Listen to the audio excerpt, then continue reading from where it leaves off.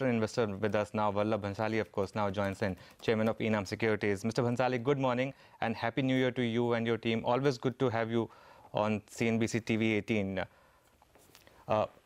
Bhanshali, the first question that I want to ask you is that 2016 was a bottom-up stock pickers market. 2017, do you see that changing? Do you see some kind of trigger which could make the Indian market rally as a whole, or do you think it will still remain a bottom-up stock pickers market?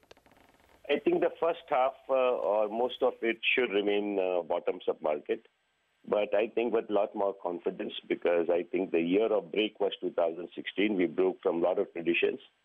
And that creates more clarity. We have a new president in the U.S. by 20th January. We have the budget here by 1st February. And demonetization behind us. So I think we have a lot of policy clarity that will emerge very soon in the next 6 to 8 weeks. And that will make the bottom pickers or the bottom-up people more comfortable with greater policy clarity.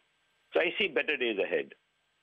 Mr. Bhanshali, good morning and a very happy 2017 to you and your team. Same to you, Lata. Same to you. Sir, you know, the New Year announcements from the Prime Minister as well as a giant rate cut from State Bank. Do you think this is a fairly potent combination? Do you see recovery picking up? I definitely think I haven't for a long time seen a sharp cut like this, and I think more banks will follow. But I must also say that this in itself may not be enough, and we need to see greater expenditure by the government. But in itself, something we have been clamoring for, a big rate cut, irrespective of what RBI does, has happened. And I can't welcome it enough. Mr. Bhanshali, good morning. So you spoke about the possibility or the hope of greater expenditure. What more do you think the government could announce in this budget, and what are your own expectations?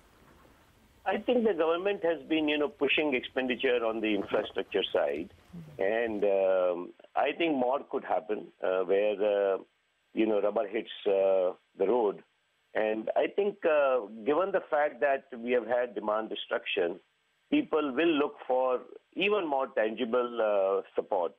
And I think one thing that I liked about the recent announcements, and I hope that that gets built on, was very measured approaches. It was not a populist kind of thing. And they were in different areas. Nothing was out of hand. The growth in numbers, whether there will be 33% more homes or doubling of loans to farmers and so on, everything is very measured. I think this measured, calibrated approach in the directed, well-selected areas, that if it continues into, say, expenditure on certain roads, certain railway projects, whether it is rebuilding stations. We had those announcements in the recent visit from the Prime Minister where he announced several projects on the railways here. So if we see more money come out and advances go out to contractors, I think the rate cut plus some of those measures will really boost the sentiment. Mr. Bhanshali, that point is taken that for now it's measured and calibrated, but the risk is that as we head into an important election year as well, we have UP elections around the corner, could we get some bit of populism as well? And that's something that the capital markets don't like. Your thoughts on that? I think the moment for the populist was the 31st December. And if on that day he chose not to be populist and be very measured, I think the risk is over. So I would not expect any more populist measures as such. If we haven't heard the final numbers on demonetization, the government has made its intention clear by passing an ordinance to deal with the shortfall, if any, which I don't expect to be a large number. So that might be a different story, but I think it's been extremely measured, and I personally don't think any more populism. Okay, so you use the word demand destruction, and even now as we speak, there are daily reports of the tax authorities doing their analytics on the way in which deposits have come back into the system. Now that needs to be done, of course, but what does that do to demand, especially consumer discretionary demand? Lata, as a long-term investor, I look for, what is being done for the long term. for, almost decades and centuries, we have got used to a way of life where gaming the system is okay, it's even smart. I think that has to change.